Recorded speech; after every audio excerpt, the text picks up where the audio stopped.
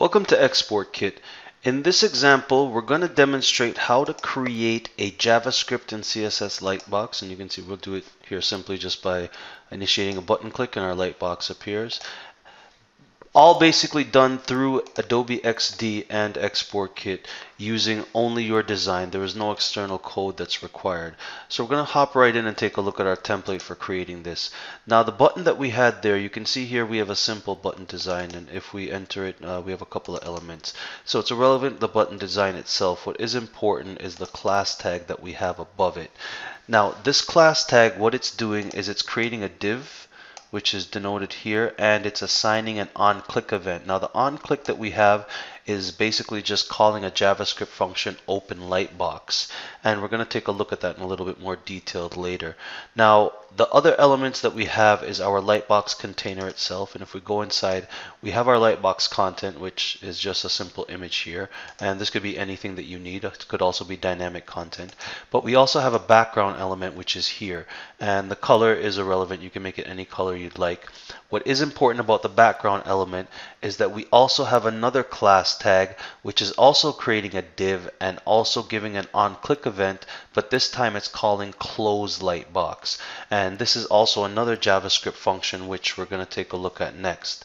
Now the other elements that we have within our design, and this will complete the actual lightbox components by adding the additional CSS as well as the custom JavaScript to basically open and close the box. We have it here contained within a text element, but we've added a code tag. Now code tag will allow you to render custom CSS and JavaScript, and you can see it here. Let's just actually zoom in a little bit. This will allow you to render custom CSS and JavaScript within your design.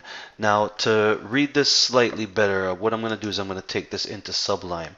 So it doesn't matter the size that you place it, because only the actual text within will be rendered, not the container for the text. So if we go to Sublime and we simply paste this, you can see that what we have here is we have simple styles. So we have a style for our lightbox ID, and what this is doing is this is allowing us to add properties which are not available inside XD, such as the position, the z-index, etc. So we have this, we have basically some properties for our lightbox as well as properties for our lightbox background. Now the other things that we have is our JavaScript functions, which is contained here, and we have our open lightbox function as well as our close lightbox function. Now our open, you can see that it's basically just looking for the two elements and it's making it visible, or the display block, while our closed lightbox is looking for both as well and basically making them both invisible or display none. So if we go back to our XD design, let's just, for argument's sake, change this to a blue color per se.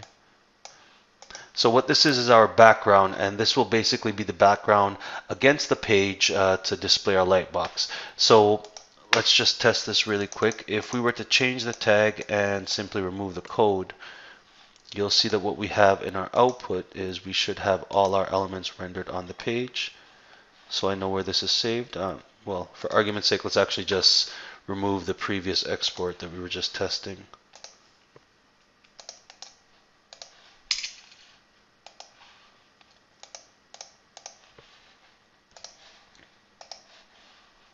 So let's do this again.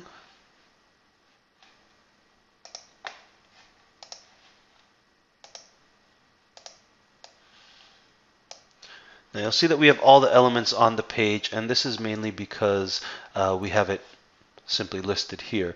So what we're going to do is we're just going to undo our last step, and now what we're going to have is we're going to have the actual CSS and JavaScript rendered for our elements correctly. So let's just go ahead and export this.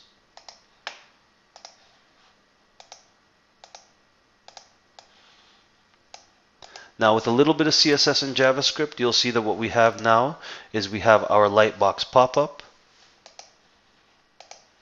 all created directly from Adobe XD. Now we could go further and, well, let's actually go a little further. Well, hey, you know what? You're the designer. You can make it look as pretty as you want. It just takes a little bit of code. You can see this is not a lot of code to initiate a lightbox, and you can have complete interactivity from your design.